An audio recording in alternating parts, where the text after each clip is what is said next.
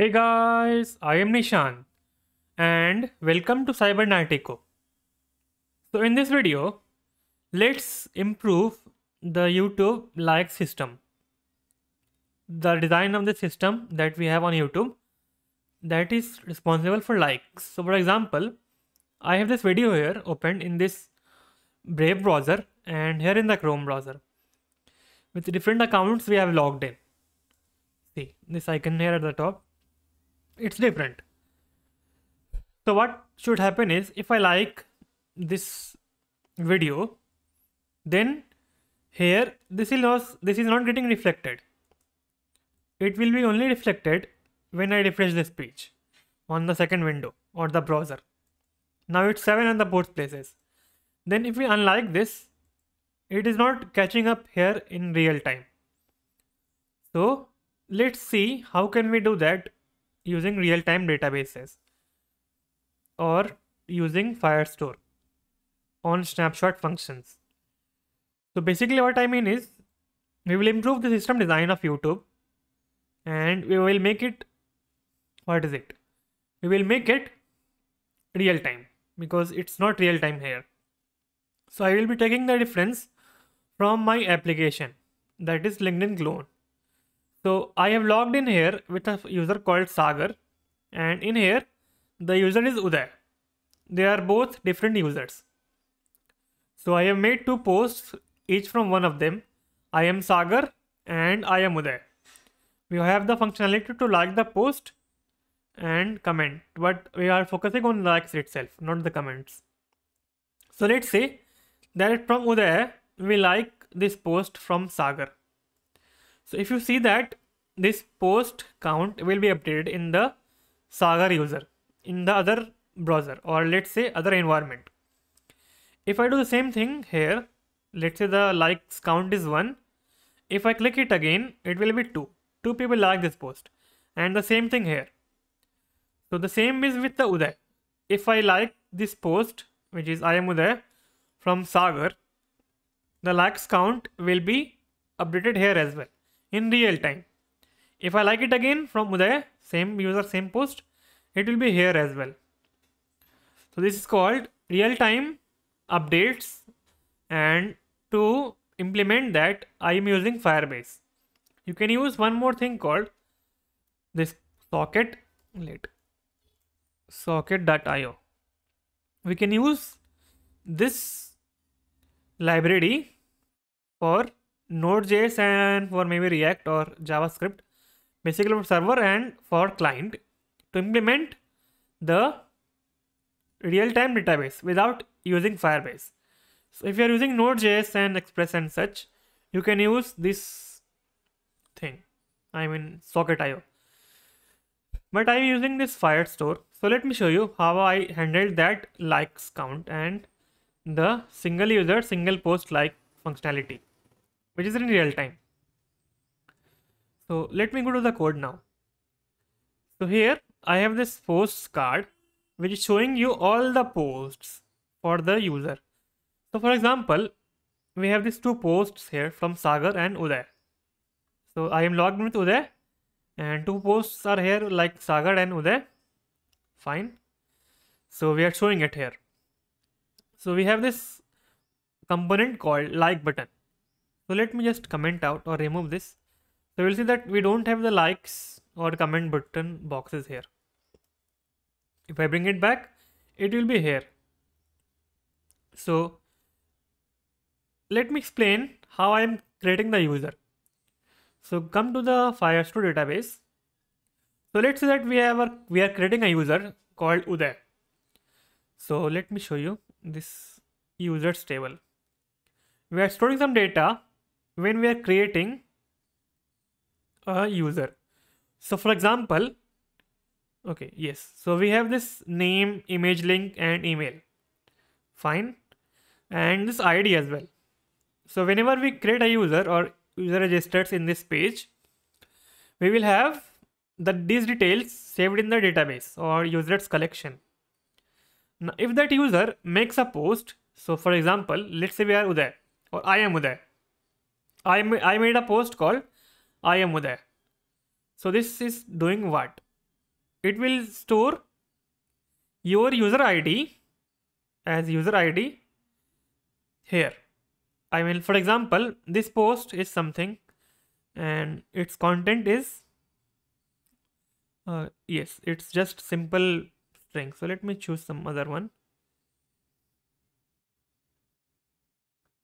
Let me find out. Okay, this one. Okay, my coworker was right. The LinkedIn, this is not the real LinkedIn, but I can go to the real LinkedIn by using this link. Fine. So we are storing this post, I mean the ID of this user who made this post, which is X and whatnot. This user ID. Fine. Then that's done. I mean, we're storing this in this post. So each post we will have a user ID, which is user ID. So what I am doing is I am passing three things here. The user ID, which is current user.id, the ID of the current user that we are logged in. Let's say Uday. Then the ID of the post, that which post that we are on. So for each post, we have an ID. Not this ID, this ID, which is ATUPL and whatnot. I mean this post ID. We are passing that as well with the current user, which is logged in. So we are passing these three things: user ID, the current user ID, I mean, the post ID, the ID of the post, and the current user. We have a function called handle like here, and it's running when we click like button. And when we click the function, when the function is invoked, we are calling an API called like post. So in the Firebase API.jsx, we have this like post. In here we are passing these things, which is the ID of the user, the ID of the post, and one more property called liked. So let me just first show you, I mean tell you about this thing. The liked will be, that liked property will come later. We have the user ID and post ID. We are creating a unique ID in the likes table. So we also have a likes table here. Let me show you this. We have this table. So whenever one user or any user likes a post, say Sagar or Uday likes this post called I am Sagar. So we are getting the ID of Uday, the ID of this post from Sagar, and we are merging them together. So we have this user ID and post ID. So for example, let's say this one 181F, and I mean this first one, we are having an underscore here in between, like this. So it is an what is the word? Amalgamation. Let me search. Amalgamation, what is, how to spell this? Amalgamation. It means combination of the user ID and post ID together. Okay, so then we are using this function called setDoc, and it is taking which document to like. I mean, if it is this document or this post or this post. And we are storing the ID of the user and the post ID, like in this field. Fine, so that's done. So we are getting the ID of the user and the post that the user liked. Fine. So that is how we are handling likes. But now you must be asking, how are we getting likes on the screen? So we have one use memo hook that is running another function called, or another API called get likes by user. This is this one. So basically here we are passing the user ID, post ID, and set is liked, set likes count. These two are setter functions that will be used to set some data from this API call. We are calling this use memo hook, or this is rendering when the user ID and post ID changes. So what I mean is, let's say that we have two posts here, Sagar and Uday on the screen, just for instance. If we have two posts, this means that this function will run twice or 2 times. If we had 3 posts, this function should run 3 times, get likes by user. And it passes the user ID 3 times and the post ID 3 times. I mean the combination. And yes, I mean the combination, it passes 3 times. So 3 times this API will run. And each time it will determine which post, I mean the status of the post, that it has been liked by the user that is logged in or not. So we have this user ID, I mean the ID of this current user, the post ID, ID of the post, fine. So it's coming here. Then we have a query here. So this is to determine that if that we like, for example, we have the posts and it has post IDs. Let me see. Post ID. Wait a second. So if the post ID is equal to this post ID, sorry, this is not in the post table, sorry, in the likes table. Yes, sorry. So it's checking. So if the post ID that we are passing here, is it equal to the post ID in the likes table? So if it is inside, it means that user has liked this post. Let me explain it again. So we are passing the post IDs of each post, this post and this post. Then it is checking that is the post ID that it is getting 2 times for this post and this post, is it inside this table, which is likes table? So if it is inside it, it will store this, I mean this query will be yes or true. If it is not, this query will be false. Then we are passing this query into this onSnapshot function to determine the likes count. So yes, we are determining the likes count from the onSnapshot function, and we are storing all the likes in this likes. So in this case, we will have one array with 2 objects. Then we are checking if this likes table has the ID. I mean, we are checking that we are using this current user called Uday. If its ID is equal to the ID inside this table, which is the user ID.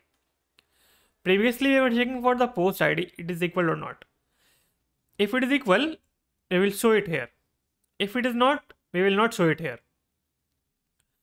So if it is equal, we are storing the data which is true or false, boolean value, in is liked.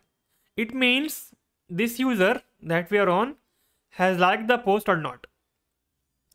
Using this check, like dot user ID from this table and user ID from the current user ID.